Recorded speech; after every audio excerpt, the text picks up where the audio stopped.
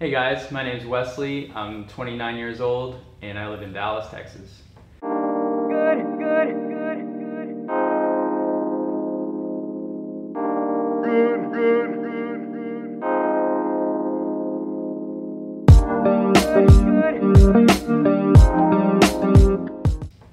I'm originally from Boston, Massachusetts, and I have a full-time job as a software developer building custom mobile and web applications. I've lived a lot of places between Boston and Dallas, and the one thing that I've always found myself doing no matter where I was living was finding out where the nearest poker room was. Even if I had to drive a little ways to get there, it was very important for me to know where I needed to go to play poker. And Foxwoods was actually my first live poker casino experience. So that was a lot of fun. I lived in LA for a while, played at the rooms out there, lived in Vegas for about a year, played at most of the rooms out there. And then internationally, the same thing goes. If I'm in a new country, I'm always Googling where the closest poker room is.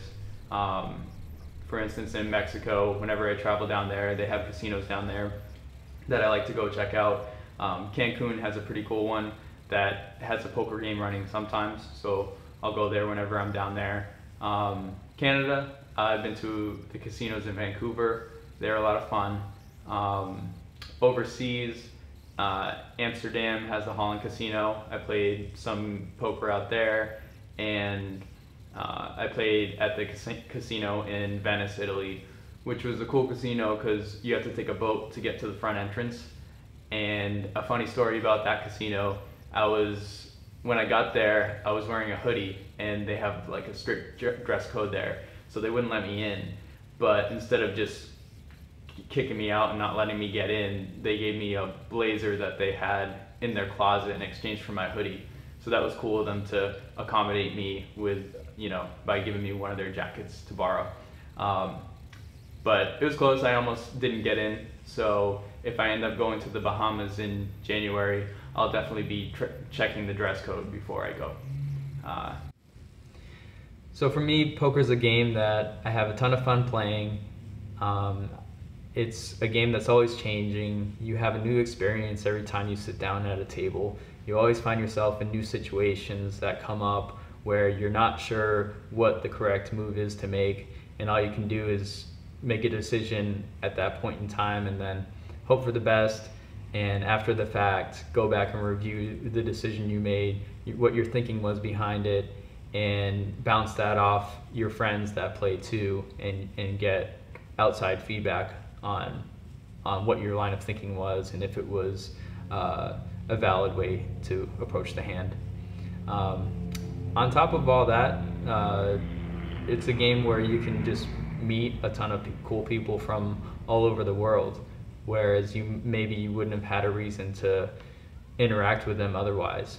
So that's just another cool thing that the game has to offer. See you guys soon. This was my first vlog, and there will be more to come, so I'll talk to you guys later. Bye. To record my first vlog. Yay!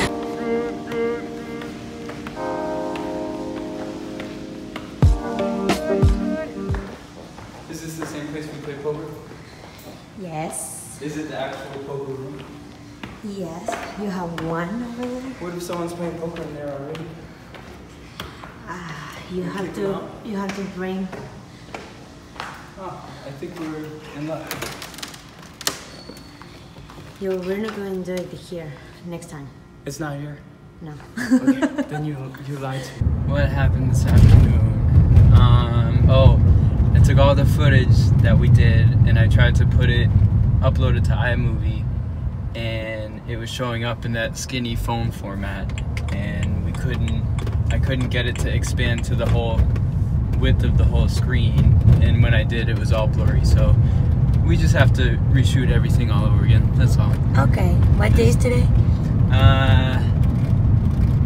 Thursday. One more day left to upload the video. Okay. So no big deal. No. We'll just stay up all night. Okay. Let's do it. Let's do it. Good, good.